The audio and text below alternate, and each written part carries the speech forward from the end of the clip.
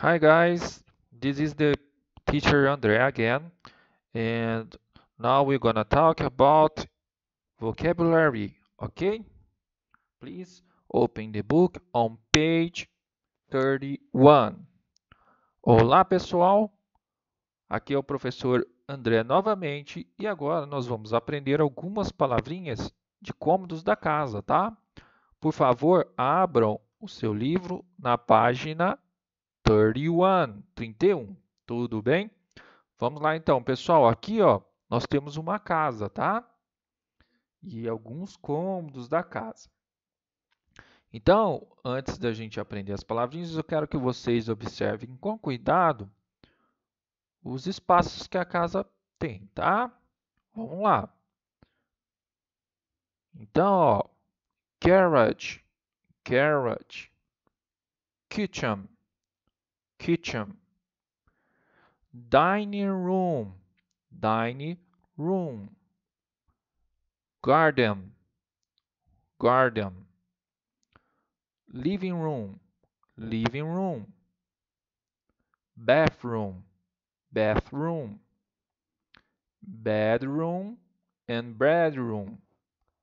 Então, pessoal, bedroom nós já aprendemos, né? Que é quarto. Prestem atenção nas caminhas aqui, tá vendo? Agora nós vamos aprender outros cômodos, ok? Então, antes vamos ouvir o áudio número 14 do nosso livro para a gente poder prestar atenção nos cômodos que ele fala, tá bom? Track 14.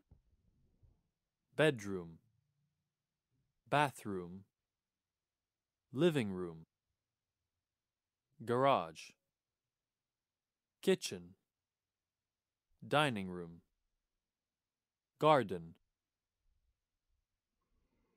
Ok, pessoal? Então, agora vocês vão repetir comigo, tá bom? Bedroom, bedroom, bathroom, bathroom. Perceba onde que é, pessoal? Banheiro, tá? Banheiro. Living room, living room, que é a nossa sala de estar, tá? Living room. Garage, garage, garagem, onde a gente estaciona o carro, tá? Garden, garden, jardim, tá, pessoal? Kitchen, kitchen. Percebam onde está os eletrodomésticos aqui, ó. Cozinha, tá? Kitchen. Dining room, dining room. Aqui é sala de jantar. Tá joia, pessoal? Now we're gonna discuss about the activity number 2.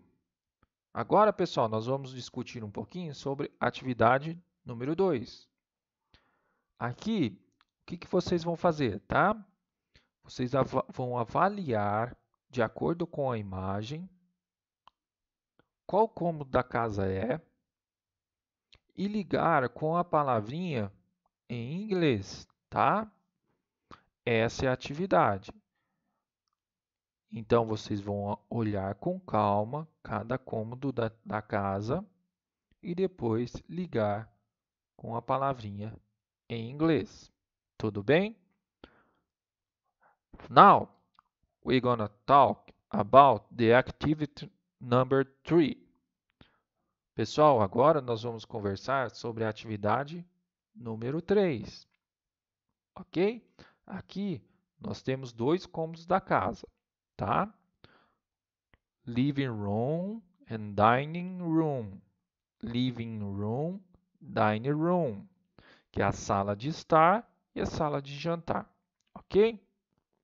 Então eu vou pedir para vocês irem até o final do livro e pegar Additional Material, page 9. No material adicional na página 9, vocês vão destacar os membros da família que nós estudamos no último capítulo.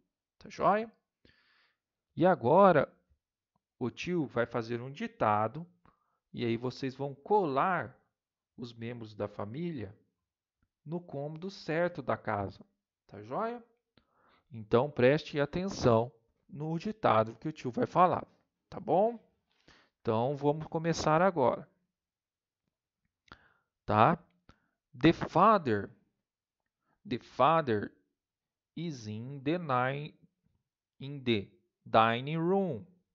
The father is in the dining room. The grandfather is in the living room. The grandfather is in the living room. Ok? The grandmother is in the dining room. The grandmother is in the dining room.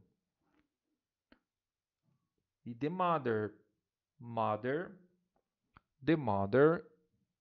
is in the living room. The mother is in the living room. Ok, pessoal? Essas são as 4 palavras.